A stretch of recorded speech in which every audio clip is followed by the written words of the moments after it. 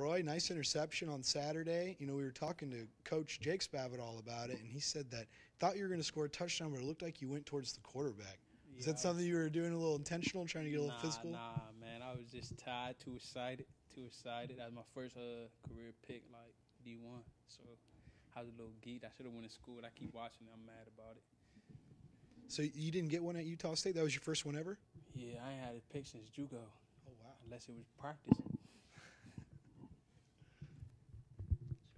Troy, you know, I read that you were gonna kind of play nickel that last year at Utah State, and it seems like here you moved back to safety. Is that kind of more of a comfortable position for you at safety?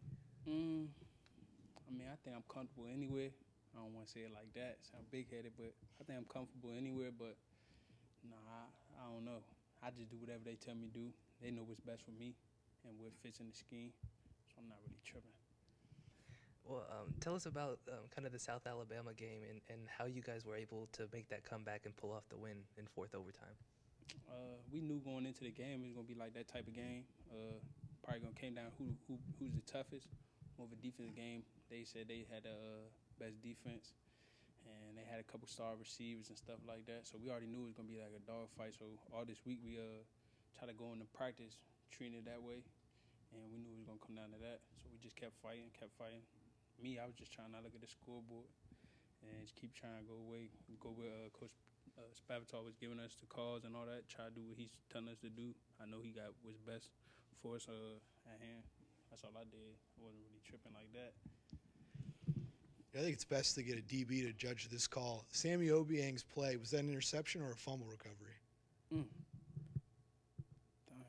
I said, I don't know. That's kind of iffy. I think the running back got scared and just threw it. So I don't know. I don't know if you count it as a pass, but I actually give him an interception so he can have one. How were y'all treating him on the sideline after that play? What was it like? So I was in a post. So when that happened, I was in a post. So I'm kind of far. I can see everybody. When the running back threw it, I'm like, what is he doing? I was trying to figure out what he was doing. Now I see Sammy got it. I'm like, what? But then I don't know. I was happy for him, though, when he came to the sideline, though. Another turnover for us. I was happy, though. Do you wish somebody would throw you the ball that easily? Yeah, I be talking about that all the time. Tyrann, everybody get gifts like that. I don't get those.